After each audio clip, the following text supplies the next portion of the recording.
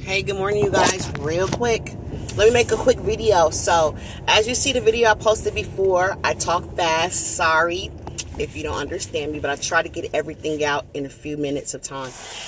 If you see the video that I posted previously in regard to AI, pay attention to that, you guys, because AI is taking over. Because I be sitting there thinking, like, why do these people think we some criminals?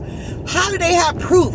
They could, and you know what? When I first got targeted, it's with people around taking pictures of me. I don't know if you guys experienced that too. Everywhere you go, you see somebody trying to sneak a picture of you like you're a celebrity, right?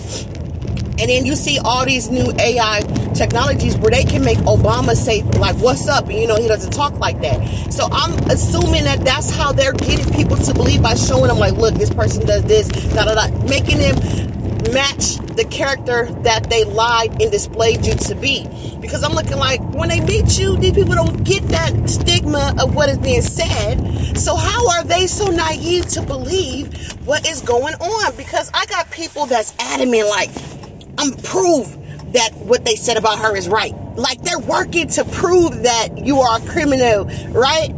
Okay, it's this AI stuff, because let me tell you story time about my phone. I'm getting text messages from my friends, and I'm looking like, my friend normally don't do that, but let me double check. So I screenshotted her a message, and I was like, did you send this? And she was like, I don't even talk like that, or I didn't do that.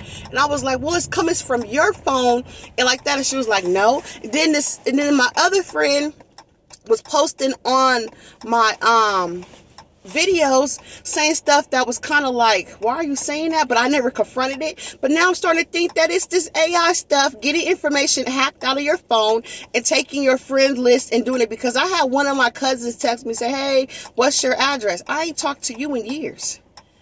This was 2 months ago. She never sent me nothing, never came to visit. So now I'm sitting here like, okay, then I text her the same number, which I shouldn't have did. I should have went all the way in my contact and text her number, because the number that they seen can be in a link that's going directed to them. So that's why they can respond too. So I text her like, hey, you asked me for my address. Are you sending me something or not? In the response, she was like, oh, I will. Girl, who gets somebody's address like 2 months in advance and you're not about to send nothing? I guess, you know what I mean? Most people save the date, something, nothing, no gift, no nothing, right? So you got to be careful with this AI stuff, okay? This story time, okay, update you guys. So remember I told my manager, like, these people be doing too much. I don't care what people say about me, but I care how people treat me. Because if I'm going to treat you respect, I think I deserve the respect too, right? And so he hits me up and say, FYI, I handle that. I talk to them. Guess what? They don't do it anymore for now. For now, they don't do it.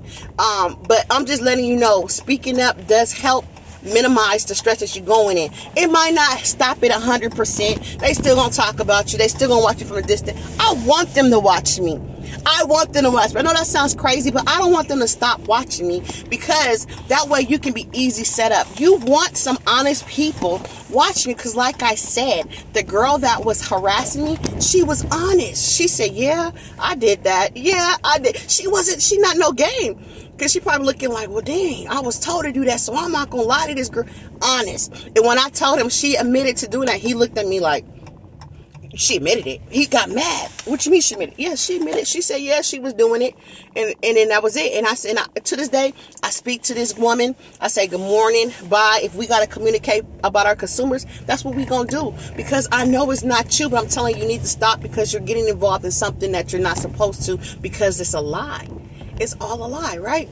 So I'm telling you, speaking up does help. Even when I told you I spoke up to my neighbors about, I said, oh my God, I thought y'all was in a witness thing too. Guess what? The neighbor was like, I don't know what you're talking about, Kiki. But guess what? They ain't been out in a while. That's been over a month now. They ain't been on the lurk like they was heavily on me so bad that I felt uncomfortable. They sitting there waiting, holding the gate. They don't do that no more. So speaking up does help. Y'all have a blessed day. I hope y'all enjoy this new platform of sharing other people's stories, because somebody on my page gonna say, why do you think it's only happening to you? You're watching my other videos. So if you see other people's testimony, why are you still asking me, is it only happening to you? And this person does watch my other videos, so I was kind of offended by that, but like again, it could be AI. Pay attention to this AI mess, y'all. Talk to y'all soon. It won't hang up. Sorry.